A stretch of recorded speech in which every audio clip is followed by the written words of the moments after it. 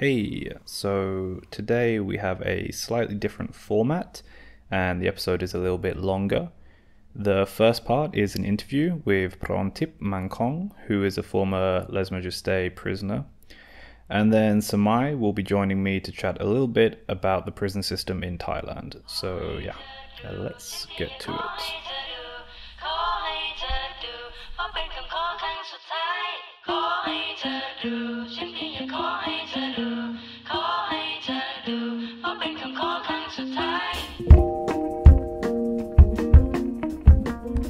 So today we're joined by Prontip Mankhong. Is that the correct pronunciation? Prontip Mankhong. Thank you. And Prontip is an artist, an author, a YouTuber, an activist, and a former political prisoner for Les Majeste offences. Did I miss anything? You have quite a long background of different stuff. I am a business girl too. Okay. Yeah. And a business person. And their book, which is called All They Could Do to Us, was released in 2019, which is a detailed and very poetic account of life in Central Women's Prison, Bangkok. So, Prontip, welcome to the show. Yeah, you're welcome. So, actually, to start off, I wanted to ask you about your activism work before you were jailed. Mm-hmm. So, the work with the Prakai Phai Theatre. And there's quite a long history of radical theatre in Thailand. And I've often seen your activism described as being progressive. But this work was very much about class struggle. Isn't that right? Like, it seems like progressive is maybe an understatement. How can I say? If I could say about the activity on Prakai Phai, it seemed like, okay, we are in the left side. And yeah, we're studying Marxist, Trotsky, a lot of books that we have to read, that we have to study and discuss. So we have Prakai Phai, it's a big group. So sometimes we have to work in the different places, and then we just have to set another Prakai Phai, the small cell, you know. Oh. And then so I just create Prakai Phai like with kind of theater group in it as a cell of Prakai Phai.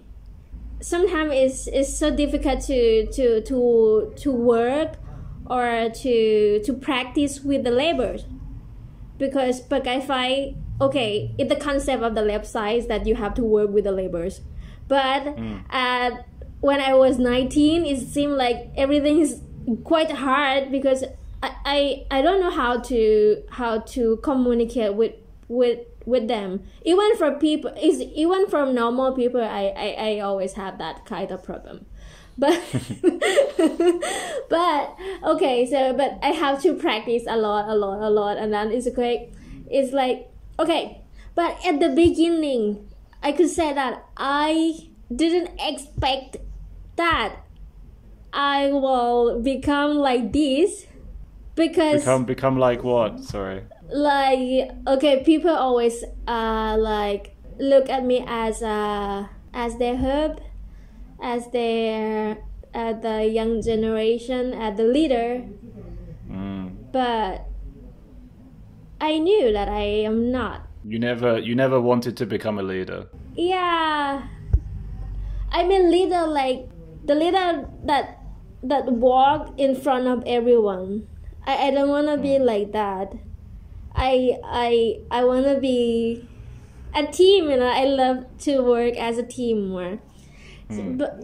But okay, so Prakai Phai is has some sense of that, and they give me some chance to set some topic that I want to talk about. So that with that age, I was so naive, maybe. Yeah, I just want to make a play like in the mob, in the protest, because when I have to like study about the protest of the people, like we have to go and talk to them, and and listen to them. But I feel that, so what? Because okay, I listen to them. I take that feeling from them. I take the information from them, but I never give anything back. Yeah, and when they started to set up a Wi-Fi at that moment, and then one of them asked me that if I want to join, because they knew that I can make a play, I can do the theater play, I can teach the people, I can give the workshop, and I have that kind of energy. So this was, you were trying to give something back, yeah, like you said before. You felt like you were taking. This was a way of giving back. Yeah. So that's why I agreed to join the group. But after that 2 years, what you said that we gonna have the brand, we gonna have the play, but we stuck with the books. Is like they put some logic on my brain, and then when I wrote the role, it's flow. I know that what I wanna say, what I wanna talk, which kind of topic I wanna put on this protest. It's quite easy. I can write the role plays like in 15 minutes. And what was the main theme of the work? Revolution is the only way to change. Right. Yeah. Yeah. So I don't want to talk too much about the 112 Les Majeste charge that you received for your work, for your theatre work. And from what I heard, you're maybe a bit sick about talking about that as well. So if anybody is interested in learning more about Les Majeste, we did an episode of that back in December. But what I'm really interested to hear is your opinion on class struggle in relation to your experience in prison. But of course, we have to talk about how you got to prison in the first place. So could you maybe very quickly tell us about how you ended up in jail for 2 years? It's just because of the one theater play in the Thammasat University, and yeah. But after that, like 1 year, I just got arrested because of the coup. It's not because of the play. I believe believe that it's not, because the play is an art, so people can. So if you watch one movie, so you can think many things. But I think that is because of the coup. That's why they decide to keep people that talking about the monarchy. And yes, my play was talking about the monarchy for sure, because that is the way to achieve the revolution. So I talk about that, and then so they decide to keep everyone about that, and then I just got arrested when I was in the airport, during the travel to Australia. You were trying to run away? I got a scholarship. Oh, I see. And then so everything bye-bye. So I have a chance to go to study in another place, but it's joyful too. Yeah. So you ended up in Bangkok Central Women's Prison, and my first question is, are 112 Les Majeste prisoners, are they treated differently by the inmates or by the guards or something, rather than compared to normal offenders? The simple condition is quite same. Like I have to sleep on the floor as everyone, and but what they did is it was like they keep an eyes on me all the time. It's not just for the guard, but for some prisoners too. They just look at me, and then they report to the guard too. And then even when I was cry, everyone knew that I cry. and then like they come off, like one officers like call me to their office, and I said, what happened, why you cry? But I knew that I just cry in the small corner, you know, few people are there, and I feel like, oh my god. So they really keep extra attention on the 112 prisoners. Yeah, but sometimes that give me some benefit, because when I have to move to another building, because I did something that they didn't like, because I tried to publish some information about prison. Yeah, you were writing in prison, right? Yeah. and then like they're like trying to block me and then move me in another place. But in another place, it seemed like I have more space, has more friends, and have more opportunities. But they still keep an eye on me, because they put me in the rooms of the old people, right, pregnancies, wow, and two officer tables are in front of the room. So it means they keep an eye on me during days and night. Right. Yeah, but so, it's good. And so, you know, I saw in an interview you did with Prashatai, it says that you consider yourself to be part of the underclass. And this term, the underclass in Thailand, is something we've explored before on Dindeng. And I'm wondering what the underclass means to you, and why, despite being, you know, a university educated person, you consider yourself to be part of this class. Because my root, I think we are the same. I don't feel any fucking different with me and the underclass, because I just have more opportunities, and I just have a good family.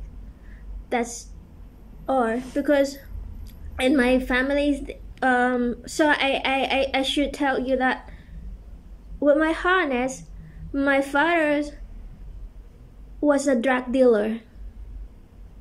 I never said it in any media, but yeah, and so and my dad was in jail when I was young, and that's why I feel that I was, because I understand that why he sell it, why he carry that, because we was very, very fucking poor at that time, and he needs to give us with the best education.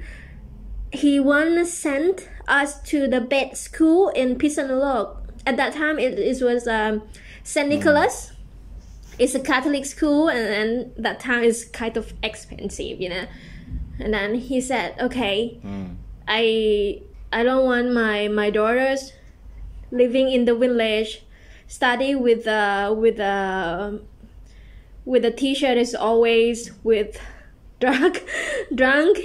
And he said, "Okay, just find money, make money, and send my daughter to the better place." That is. It seemed like when I was in prison, I feel like, yeah, we're from the same root, and anytime I understand them. I understand some people that they sell drugs, and then it's not. Yeah. So you had this close. Yeah. You had this close feeling of class consciousness with the people you were in prison with, and most of those people were drug offenders. And also, I knew that because with the policy of Thaksin, my father had to be in prison like 9 years, and then I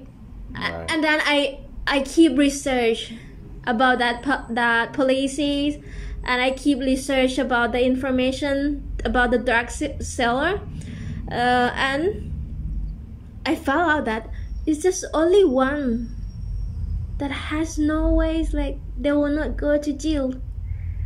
Yeah, there just has a big mafia. Everyone mafia like get to keep in the prison, but the big one's still there. So I feel that, oh, okay, even this way, it's still not fair, you know. So I'm wondering, from what I understand, there's also, you know, quite significant class divides in prison, right? So I don't know, maybe you could talk about how that hierarchy works when you're actually inside. Yeah, I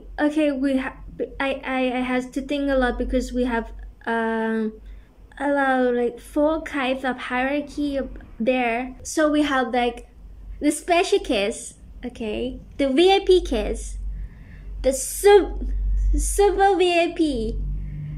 Who is the special case? The special case is seem like the people who rich and has no connection. They just rich. They just come in prison and they has money. And what they like a white collar criminal. Yeah, something like that. No, some of them are like business owner, but I don't. Yeah, And some is what kind of that. Some are like from a good family, and so they had a support from their families, and then they just come to prison and spend money there. And the VIP has money and connection, but it's not a big connection. They just have connection with some officer that can support them to live better. But super VIP that has a big connection. They can live in their room. I see. So they get a private room, right? Yeah. Yeah, they have their own room. The private bedroom has people who always send them the food. Yeah. So they don't need to come downstairs to do anything. It's just change the hotel, something like that. Yeah, and there's super VIP, and another type is the people like me, like the people who come with a political issue.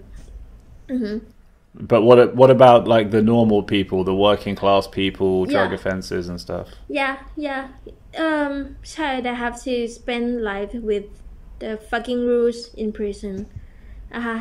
But if they have money or if they have some connection with other officer, that can be a host of the black market.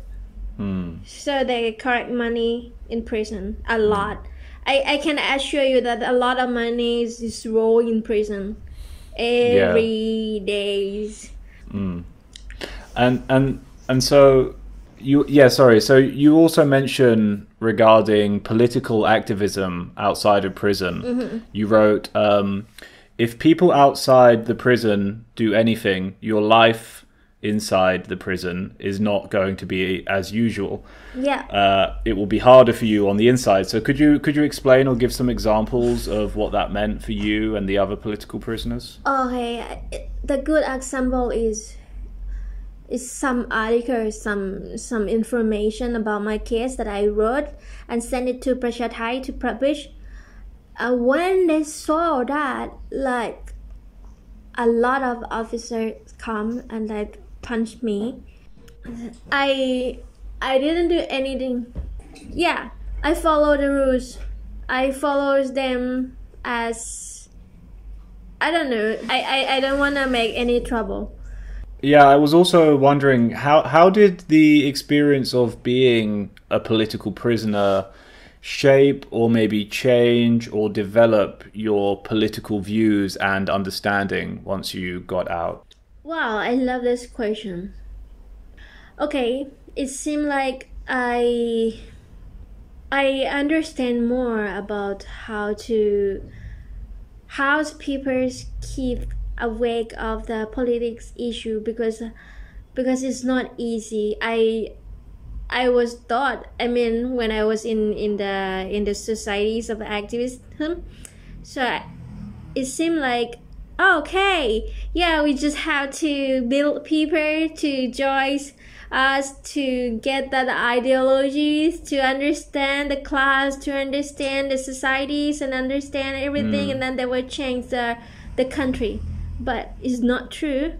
That is not true. You have to work more than that, because this fuck up society as Thailand, people always have to try something, to try something to eat, something to feed their families. There has a lot of issue that they have to deal with. It's not just for reading the book and then fun. So it's not like that. If you need the real change, you have to work more. And I feel like, yes, my work is harder. That what I feel. And it's, so I try to work with people after prison term, like people who was my friend in the prison, to join the group, to make them like the empower workshop or something like that, or support them for the career.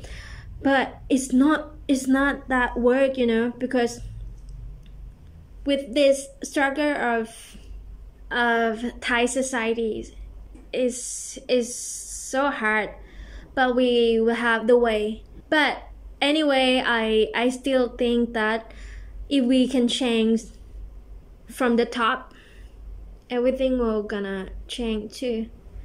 But not to put just only that, I would change the top, I would crack everything. No, you have to work from the ground too, and then it's so we have to balance about that. And also it seems like nowadays, that's why the protest this year is very low, because people that has no money to come, and people in Thailand, even they want to change the society, we didn't work enough, we didn't work hard enough to make them feel that this is the last chance to change. That's why they're still worried about their condominium, their cars, their job. They are not like people in Burma, because they work harder than us. And that is what I feel, and I feel like, okay, what I could do is just work harder. So, I mean, obviously, you hold quite radical left-wing political beliefs, and I'm curious about how those were received by the other inmates who were not political prisoners, so the regular inmates. How did they kind of see you and your political ideas? I never talk about left wings in prison. Okay. Because it's not necessary. I never tell them about what I believe in politics. I just ask them. What I ask is like, okay, so you work so hard, what you gain? Prison term. Yeah. And I just ask them and let them realize themselves. It's not necessary to talk about the ideologies or the theories of everything in prison. You have to just understand people more. And I can assure you that most of them love me. Yeah, they love me. Yeah. Then that's why we can join the organization together when we got released. Because they knew that I am not that kind of a person who always put something in their brain. You were just a listener. You learned to kind of listen and understand, right? Yeah, and then just ask them that what you think that what you can do, and okay, we have some choice. People do this, and if this happened to you, what you gonna do? Something like this is simple ways to communicate, because I could not do as Somyot, I could not do as Da Torpedo, because it's not me. So I cannot like push people to fight. I cannot like get people to build a protest in the prison, and I feel that it's useless. Yeah, I don't think that is can change anything. So I just keep going with a bit by a bit. So And in your book there's a section where you're talking about Mondays, and you're writing about the manual labor, and you wrote that the inmates they're forced to crawl on their knees when approaching the officials. And this is a kind of punishment which is intended to teach what women should be like. Should be, yes. Yeah. And is there a lot of this kind of enforced gender role training exercises or some shit? And how do the inmates respond to this? We cannot exercise because it's not good that women have to exercise. Ooh. And what else? It's, how can I say it? So we cannot exercise. We have to speak very, very soft, and we have to call everyone as mother. Everyone can be our mom. And the guards, like you have to call the guards meh. Yes, meh, or mother.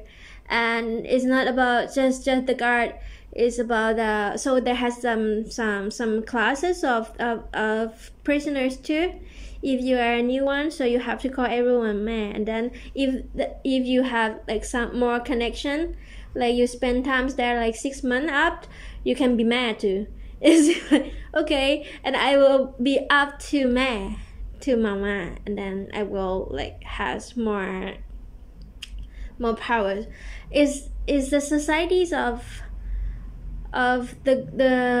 women in term of one man, you know, like before the guys, Thai guys can have many wives.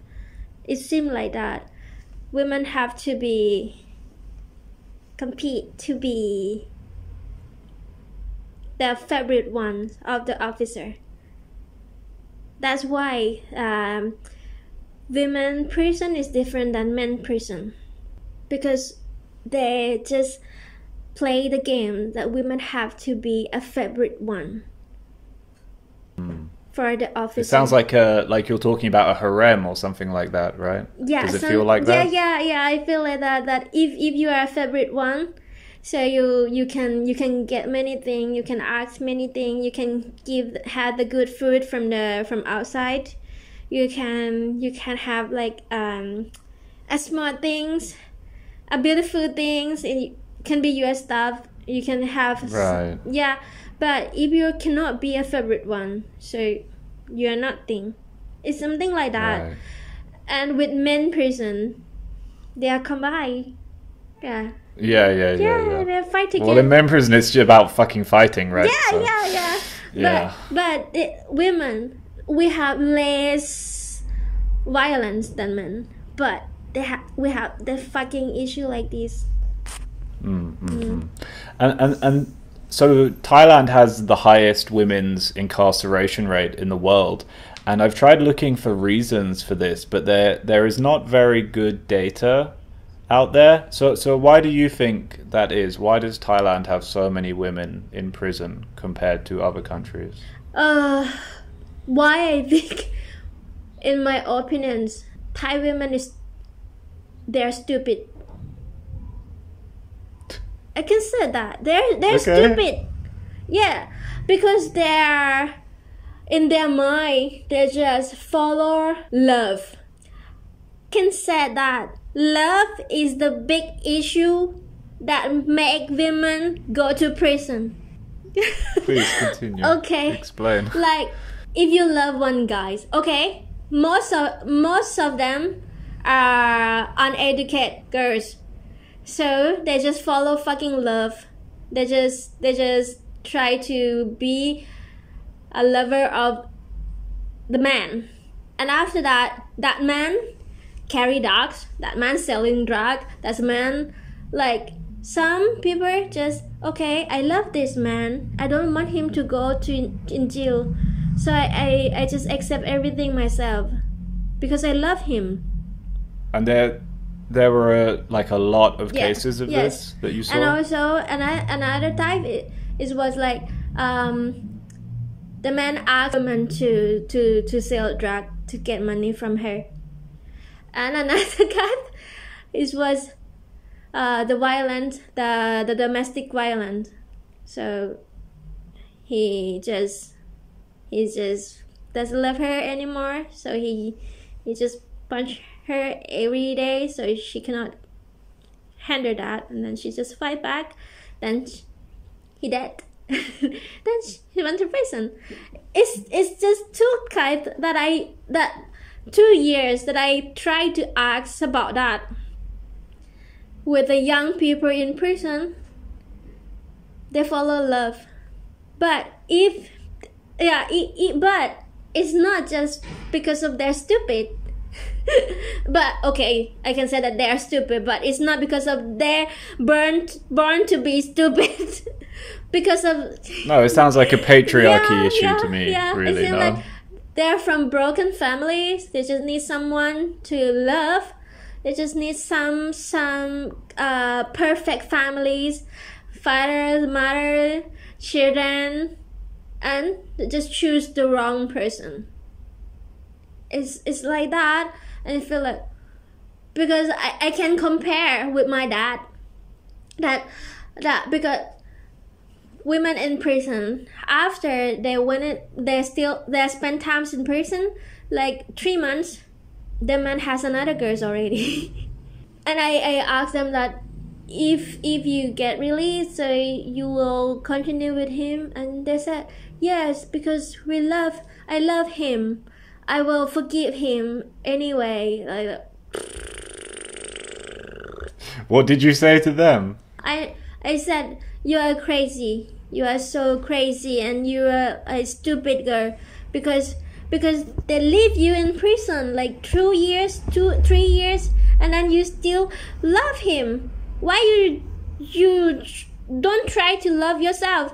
And I said, because I love myself, that's why I love him. Fuck, which kind of logic? But it's okay. Okay, I understand. And after that, times will make them realize themselves, because the guys never come to visit. And I saw most of them turn to be lesbian in prison. It's not just because of the loneliness, but because they are not someone you can live with, you can stay with. And it's good that they realize themselves. And sorry, just to change the subject a little bit, I was watching an interview. Sorry, I would love to go on, but we have such little time. I was watching an interview with Bank today, who was also arrested as part of your theatre group, and he was talking about how imprisonment is just not an effective solution. He described it as pouring gasoline onto a fire. Would you agree to that? Yeah, I agree. But moreover than that, I think prison is not thing. What do you mean by that? It's just another place to fight. Fight who? Fight what? Fight with the system, the fucking system. So you just have to fight everywhere. Yeah. Okay, it's good that we knew that, okay, this is another game. So, okay, they just put us in prison, and then they will keep control everything, but what? So we have to keep fighting even there. So we have to find more people that agree with us. At least if we do something, they will not be our enemies. Because the monarchy always work with people in prison. Could you talk a little bit about that? Okay, like the big policy is amnesty. Yeah, like something like that. I don't know that is correct in Yeah, English, that's correct. Exactly. but the kings always forgive people. Okay, so you just return to the societies, and it's from the king. It's from the monarchy. And so people in prison always put in their mind that they give another chance because of the king. So they work with that too. And I know, I believe that if they work more, the people from that just get released from prison, they will become the army, like the people armies for protect the monarchy. So people come out more royalist after they've been to jail. Yeah, because and I has noticed that in under Rama 10 they give amnesty like 3 times already. So a lot of people come out because of him, and then they will protect him more. So Wow. this is what I wanna say, that okay, they work in everywhere and we should work in everywhere too. Yeah. And you got out early as well. Was that from the monarchy, or was that different? Yeah. Yeah, that was from the monarchy. From him. From King Rama 9, I think. Yeah. Are you grateful to King Bhumibol for that? I a bit sad because I want to stay there more. Yeah? Yeah, because my term should be end at 6 October, but I got released at August. I need to spend until my October. I didn't wanna receive that. I went to the office and I asked that, can I stay more? And they said, no, you could not stay. And I said, but I don't want to go. Please.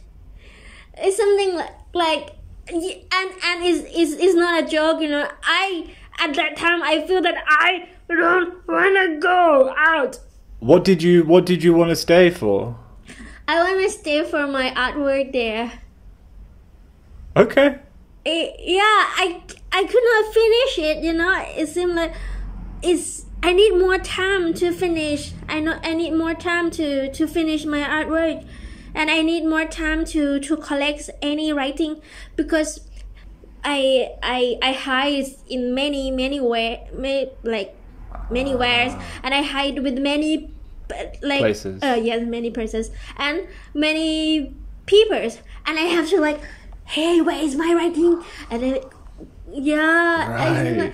I need more time, because I have to take it out a bit by bit, and I feel like, oh my god. Yeah, was it painting, the artwork? No, it's writing. It's the crown. What? The crown. You made a crown? Yeah. What did that symbolize? Yeah, I have an opportunity. I had an opportunity to study to make jewelry. I don't know how to say it in English. Like some jewelry for class. Okay. And I make a crown. Nice. It's an interesting choice. Yeah, and I wanna finish it. Because I knew that if I have that, I can make it like this. I can make it upside down. Upside down. Yeah. Yeah. Yeah, that's why I wanna finish it. But okay, with the knowledge I have, I can do some artwork with that kite. So I learn from them, and we use for another people. Nice. So once you were released, once you were first released, I'm curious about the media and the NGO response, because you've spoken quite disparagingly of them before as well. Yes, yes, yes. Could you talk a little bit about that, maybe? Yeah, it's not just only NGO. Okay, NGOs work for that topic, work for the issue, so they need to For Les Majeste. to put the issue, yeah, for Les Majeste, and it's not about the NGO. It's about the peoples in the politics, society too. I feel that what they expected from me, that I just like they wanna see I cry. They just wanna see that I talk about the monarchy badly. That they wanna see I just tell them some information, and I feel that I'm fucked up with information. Yeah, the first times that I give the information with the NGO that I really respect, because they allow me to talk as my way. I just tell the fairy tale to to them. What do you mean? What fairy tale? Fairy tale. I just wrote my fairy tale, and then I just tell my fairy tale, and then I think because a lot of NGOs work with fucking information, but what they will not have that is the feeling. They will not understand my feeling. They will understand the issue. They will understand the information. They will understand everything with the numbers. But okay, I will give you some feeling. I will let you feel me. Yeah. And I will not cry with oh, I'm so sad because I have to walk by my knee. I'm not that kind of person, you know. So I just okay. So you gave them the fairy tale because it was a better representation. That's the only way you could have them understand what it felt like. Okay, so you're an artist. Yeah, maybe. And so after your release, you gave a performance on Khao San Road. You were wearing the white dress. It was quite a performance. I liked it. I'm curious why you chose Khao San, which is the most Farang Chinese place you could go with all the tourists. Because that is my first time to perform after released. So I need to make sure that is my stage that people will welcome. Like, yeah, more welcome. But were you targeting foreigners or? Yes, foreigners.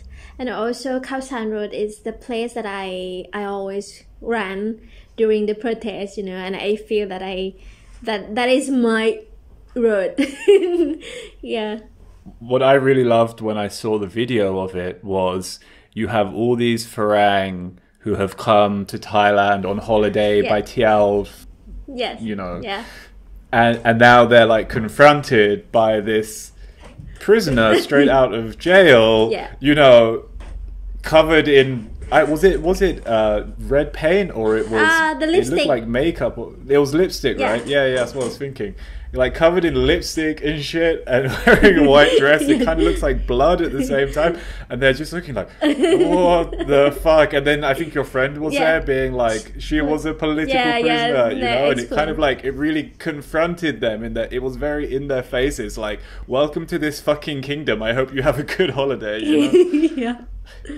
Yeah. It's good to and I like to see what I like to see is the face of people. That's why I like to perform close to people, because I wanna see their eyes. I wanna feel their breathe.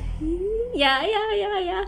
And that's why I shoot that. But in the second time, I give the same perform in the Jatujak market. There's a lot of Thai people, and it's quite different. But at that time, I feel comfortable to face with that situation. So I just let it go. Nice. And so kind of just to get towards the end here, I was wondering, you know, before you left Thailand, what was it like since you were released? I know that people really struggle to find work, to support themselves, to find jobs, and you know you've moved abroad now, so I'm guessing it didn't go very well in Thailand. So kind of how hard was it to go back into Thai society? With the expectation from people, it's quite hard. But for job or for work, I like some offer me some work because they know that I can write. I am good writing. I can, yeah. I was, yes. So they asked me for this, but I decided to not get that kind of job because I knew that the police an eye on me, and if I work with some company, they will have the trouble. Oh, so you didn't want to make trouble for other people? Yeah, So I will just, okay, I should keep myself to not harm people. Like, okay, yeah, just keep it and try to find another job, like to find an online job or everything that I could do. And so luckily I have my families to support my apartment, so I don't have to pay for the rent. I just have to like find some money to electricity, to the water, something like that. But for eat, yeah. And also I have some support from people is 60,000 baht. 60,000. 60,000 support from the people who's always from donations.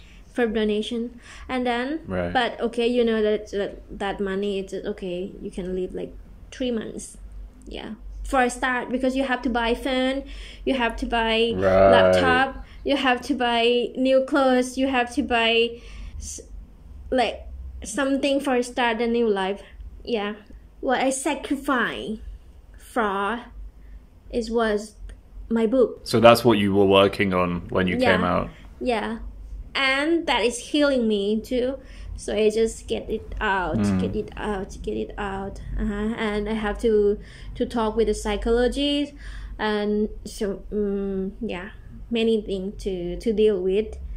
And I can live in Bangkok like 500 a week. Wow. 500 baht impressive. a week. Yeah, because I can live with that for focusing on my book. And so why did you leave Thailand? Okay, my heart was broken. No, I think you're joking.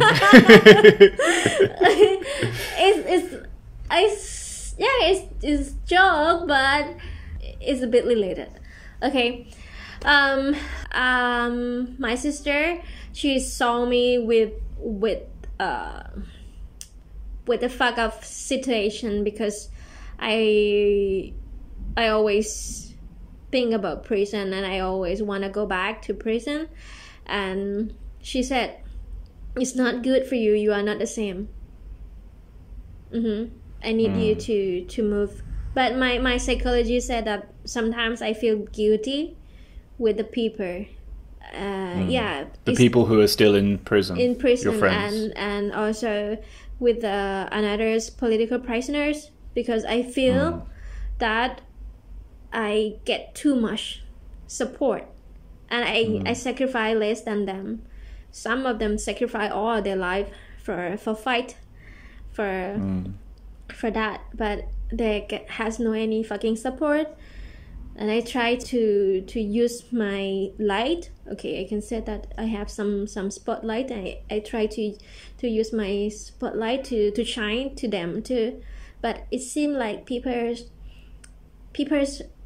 expect someone that so like cute or have some energy. They don't care about another's politics issues, because they feel that is underclass. I could say that. Yeah. So a lot of people in the let's say progressive areas of the Thai democracy movement, they don't actually care about the underclass, in your opinion. So it's like, okay, I know that, okay, my work is just raise it up. Okay, I will write about this person that when I meet her and she's like this and she fights for this, and okay, it's work sometimes, but sometimes it's not work. But okay, I just like try my best. And I still feel guilty. Even I did everything already. I just did everything, and then I still feel guilty. And I just start on my bed and I think like, what can I do? What can I do for my life? And then my sister said, move. We already paid for the school. We already paid for the airplane. You have to move. Mm. So she was already abroad. Right. So how are you feeling now since you've been out of the country? Ooh, I feel that it's good that I can step out of the problem, of the chaos. Yep. Yeah. And I can see the whole picture, and I can know that which part I can support. Actually, I will not support all because I could not do that. But which part that has no one care. So I just I just put my everything that I have to raise it up as before. But now I can say that I can do it better than in Thailand. Now so I have a lot of teams that support me as a volunteer. You know, they just. Okay, I can say that because of my book, so I have a lot of volunteers to join my project. What is your project what are you working on at the moment? I mean, you also have the YouTube channel, Hello, I'm from Prison, and the Fairly Tell Facebook page.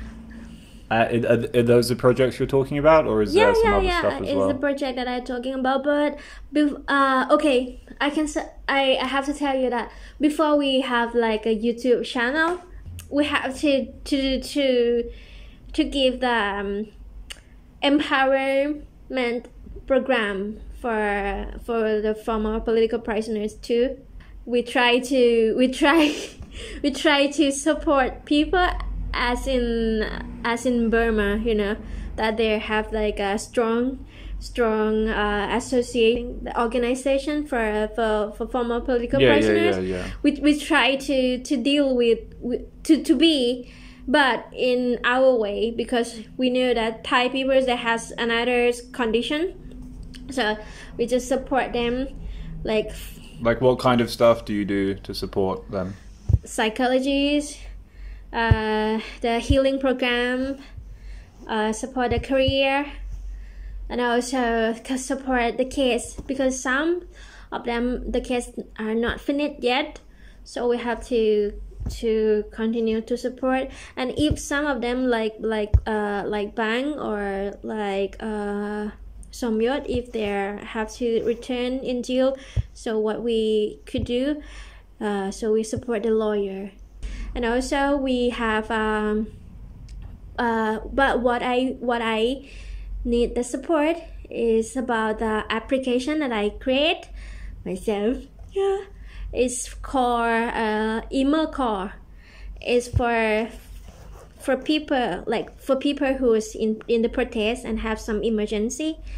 And if you have if you have any fucking accidents or you get hurt with the police, so you can call directly to my team. They will go to take you and take care about your case. And also we have like the modules to be effective political prisoners, because we have to be prepared. And it's an app, sorry? Yeah, it's an app. What's it? How do you spell it? Email card. Yeah. Oh, email cool. Email. Okay, I'll check it out. And also with with a counselor, like 112 counselor. We have the team to, if you feel that you will, maybe you has a chance to get that, so you can connect with us. And also you can, maybe you need some advice for that. Okay, so I just, because it's not just about case, you know, when you get some warning from the police, it's not just about the case that you have to focus on. It's about your families, your properties, everything you have to prepare. So we are here, so you can just connect us. Yeah, that's great. Yeah, we just have to prepare. So that's been really great and fascinating, and it's been an absolute pleasure to have you on the show. And I'll put some links in the description to your projects, and I'm really looking forward to your book coming out in English, and when it does, we'll be sure to promote it. Okay, maybe next 2 years, I don't know. Oh, next year. Okay, it's a long wait, but I'll patiently wait. Okay, so thank you so much. Thank you so much too. And we're back, and I am now joined by Samai. Samai, how do you do?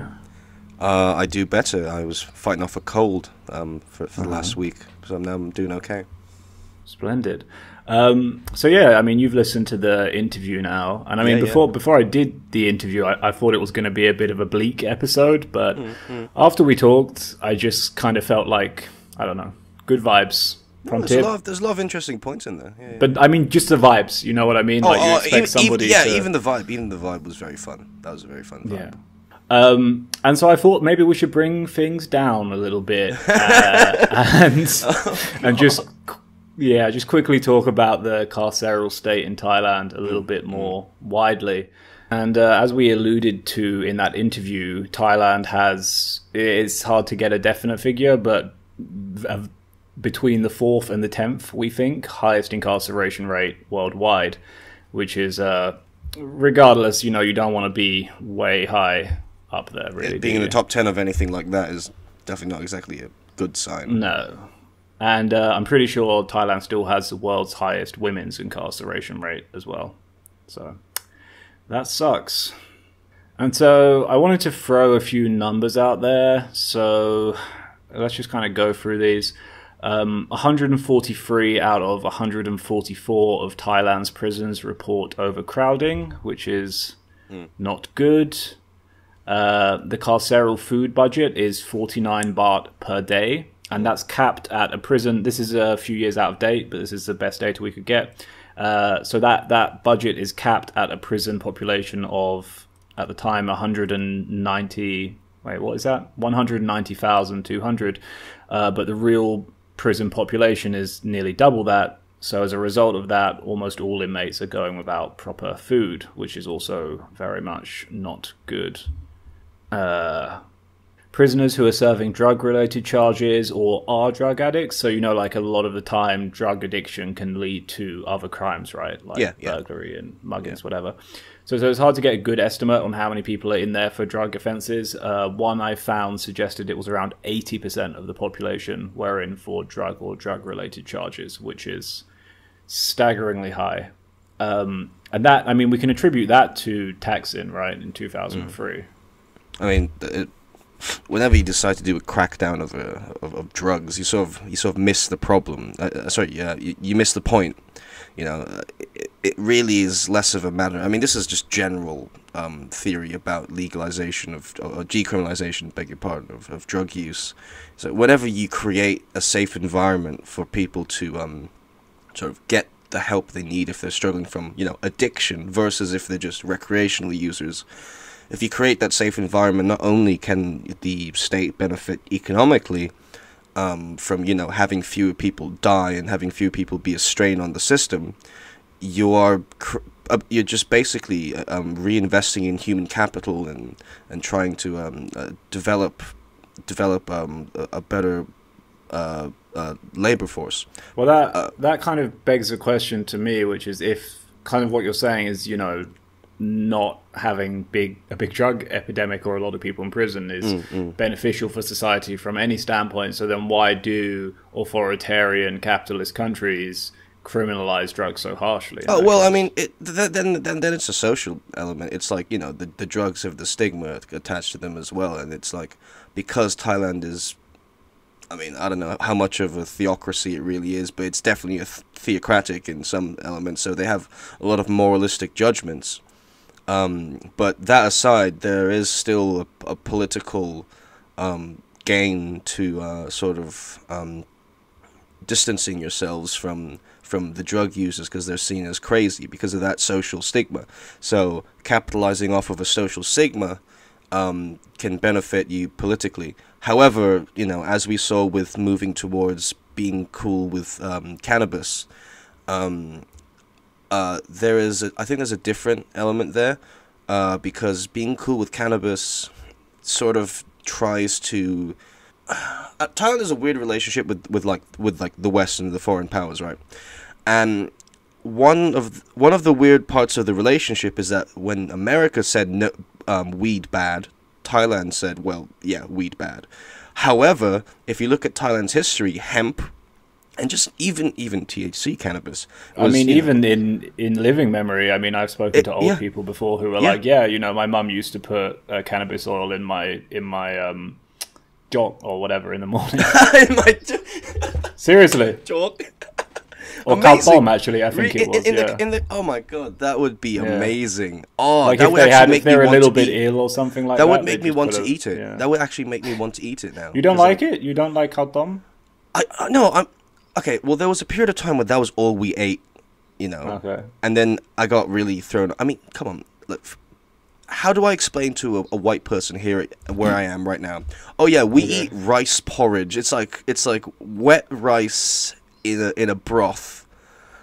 I mean, you know, from you know, like us. We're going off. I almost feel like we're going off topic here. We are going off topic. Maybe not. I don't know, but the point is. Hold on. Okay, the usage of cannabis, right? Yes, but the point. Yes. My point was that the usage of cannabis actually is like a return to Thai cultural sort of practices from before. Yeah. So it's not out of character for the government, which is sort of the Thai state, I'll say, which has historically been pandering to, you know, like nostalgia and sort of Thai values and traditions, to legalize / decriminalize cannabis because of the historical connections in Thai society. However, you know, other stuff has no like relationship with Thai society. That's an interesting one, because I'm just writing an article at the moment about, you know, I'm for a bit of an article I'm writing now. I'm talking about opium, and opium only became a quote unquote problem for the Thai state after a bunch of American soldiers, or a lot of American soldiers, started shooting it and smoking it in Vietnam. And that's when, hold up, you know, we got to stop all this opium production. So, you know, I don't think opium's going to make a comeback in the same way that cannabis has. But I mean, absolutely not. But that's a different. That's more of a different animal, of a drug science question. Just speaking of cannabis as well, I wanted to mention, even when it comes to cannabis possession now, even after it's been legalized for medicinal purposes, you can still get 15 years in jail for possession, which is pretty, again, staggering. That's the same as like someone who violates 112. Yeah, no, that's more. That's much more. Most people who violate no, but I think the maximum sentence for 112 is 15 years. It's something like that. Yeah. So just going back onto that, I mean, so I hate this. I can never pronounce this word. The recidivism rate for 2016, which was the last year it was released, was 70%, which is staggering. I looked at some of the figures for Europe, and I couldn't get very good figures for other countries. In the UK, it's about 40, 50, just to give you an idea. So 70% is very, very high. And again, that's mostly drugs, because a lot of people are drug addicts, and they leave prison sometimes more addicted to drugs than when they went in. All right. And, you know, I also wanted to point out the effect this has on families, so particularly working class families. So, you know, if a parent goes to jail, that obviously leaves a gap of labor for both childcare and employment, income. So that's way less income for a household and a massive increase in labor for child raising, which is obviously pretty fucked up. And like study after study proves that poverty leads to crime and drugs. Yeah. So this really is a cyclical issue. And frankly, it's not one that I'm seeing to be particularly addressed by the mainstream of the protest movement. When I was thinking that before we came it needs onto to be this. at the top. It needs to be at the top of the demands when it comes to reform or abolition. I think prisons are very important issues, and I don't think they're very contentious at all. It's not a very contentious issue at all. I think the vast majority of Thai people do think that you should treat other people with respect, right? I mean, that is, or at least reform of prisons. No, just yeah, exactly. At least prison reform, right? They probably think that people shouldn't be stacked on top of each other or crammed in like sardines. I virtually never heard it discussed in progressive circles. Right? Virtually never. Yeah. I think pretty depressing. I think there's just a discord between sort of people imagining the types of people in prisons. I mean, I'm not trying to like create a straw man or anything, but I'm just trying to figure out, as a thought experiment, what kind of things people might rationalize to not thinking about prisoners very much. Why doesn't the average Thai person talk about prison reform? And because it's so common, they're just in and out, and when they ask, it's normalized, right? Yeah. What does your uncle do? Oh, he's just a criminal. It's like, he's just a thief. I mean, like I just to give an example, like I know somebody who's had a few family members go to prison, and they're a leftist, like they're very far on the left, and even they don't particularly talk about prison reform or abolition that much. Like it's just not really. I don't know if it's like a taboo topic. I don't think so. It's just something that's not addressed, You would hope that maybe, because stuff from the West, like political movements from the West do kind of bleed into Thailand quite often. Yeah. You'd hope that the prison abolition talk in the West would, but I haven't heard any of it yet. I mean, the closest you get is like judicial reform, but that's different. That's a different part. That's before prison, so yeah. But I mean, they're two lungs, I don't know, whatever. Oh no, they're very related. Yeah. Anyway, so I mean that's pretty much the sad state of the Thai mass incarceration world.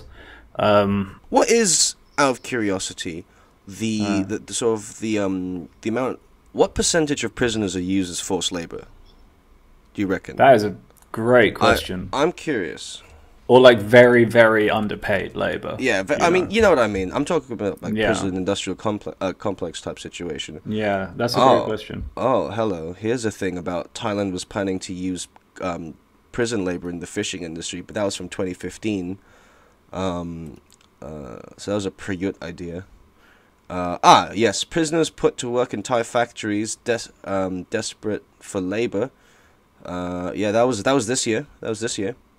Right. So that means I have seen them on the road. Like I have seen them on the road. But I mean, the point is, I'm trying to demonstrate is that to some extent, to a large extent, the prison question is a class question.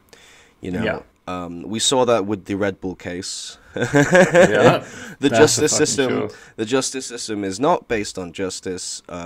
For the first part, if they can help it, it is based on wealth. And we definitely, I believe I can speak for both of us, we definitely believe that a key part of creating any democratic society is creating a much better justice rehabilitation system rather than the very big beat people to within an inch of death and then leave them to think about what they've done type situation. So if any of the leaders of the democracy movement, organizers of the democracy movement, are listening, please bring this up a bit more. It would be nice. It would be nice, if not for us, think of all the thousands of the prisoners that might appreciate that. And it's not just. I'll tell you what. I will just do a little citation here. It is brought up, but it's strictly in regards to 112 cases. Okay. Right. And then you see that, and not to be too critical of the current movement, but you do see its class character come through in that case. Do you think do you think that 112 allegations or political prisoner allegations have a class character to them? Do you think that they're a bit more up above, like, you know, the rate of poverty? Yeah. I don't want to get into speculation on that. No, I know. But say, what I'm trying to, I get where you're coming from, which is yeah. a lot of people who are prosecuted under 112 typically tend to be middle class, especially the ones that are facing trial right now. And the people who the working class, what do they really get into prison for? I mean, they get into prison for drug charges, exactly. Yeah. So you know, when the fact that the movement is heavily thinking about political rights rather than you know all the different things that can get you, rather than you know rights, that is. It's not, you know, I'm not chastising them for it. I'm just saying that, you know, this requires criticism, self-criticism. You need to reflect on this point. And you can be really clever about all these different other analyses you put together. But when you miss out various important things about Thai society, well, you know, what's the point of all this other stuff you say if it doesn't relate back to the people you're trying to connect with? And this is, and I have to say, like, we're guilty of this too. Absolutely. I've written one article about the prison system once, and it was a massive overview one, and I've never really focused on it. Like, I'm going to make more efforts to try and learn more and try and address that, because I think we're all guilty of this. But I also think, you know, it's not necessarily everyone's fault to not know everything about anything. Everything about everything. We have to, you know, pick our battles. So, like, if you are going to be someone who talks about rights and talks about the Constitution and talks about legislation and justice, why are you not talking about the prison system? You know, that is in my regards main gripe. To the vast majority of people who are in prison. Yeah, precisely.